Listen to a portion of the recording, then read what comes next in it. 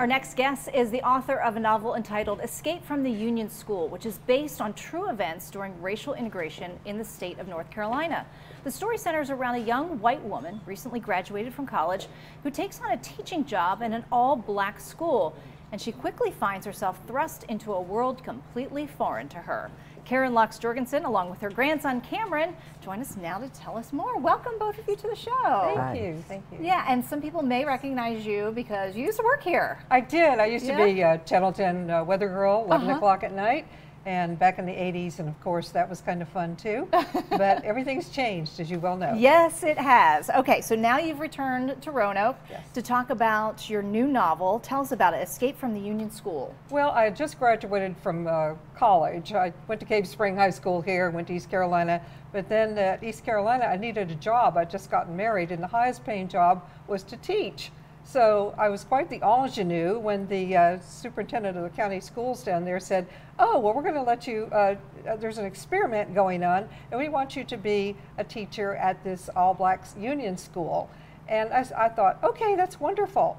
And I went in there with just, very innocent eyes, and quickly learned that it was not what I expected. Right, yeah, so talk about the time and how you were received walking into the school. At the very beginning, that first day, I went into the teachers' meeting, and I expected, a mix of blacks and whites. They were all black, they were all smoking, the room was dark, and we were waiting for this principal to come in, and nobody would speak to me.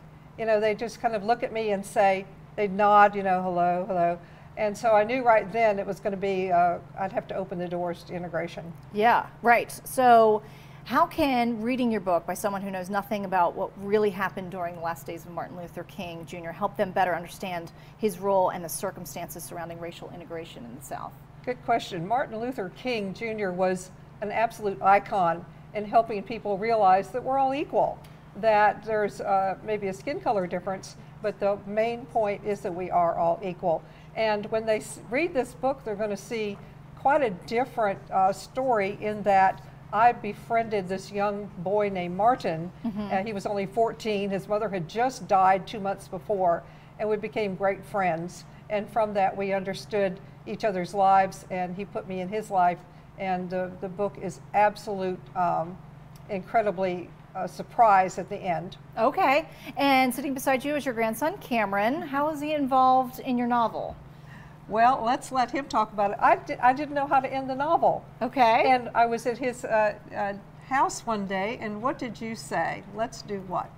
I said, let's go find the school. I was very eager to, find the school and see how long, how much it's changed over the 50 years it's been since the story. 50 years.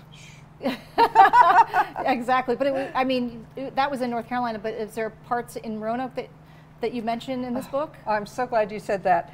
This is a testimony to Roanoke. I grew up in Roanoke. It was the place to raise a family. I grew up here, went away, got married. After the divorce, I brought my 3 children back, his dad being one of the twins. And it's a great place, and this book shows that Roanoke is a place of peace and tranquility and a great place to grow up. All right, so you and Cameron are having a book signing event tomorrow, Saturday, December 8th from 1 to 3 at Book No Further on Church Avenue. Thank you so much for being here, and good luck with the book. Thank you. Thank you.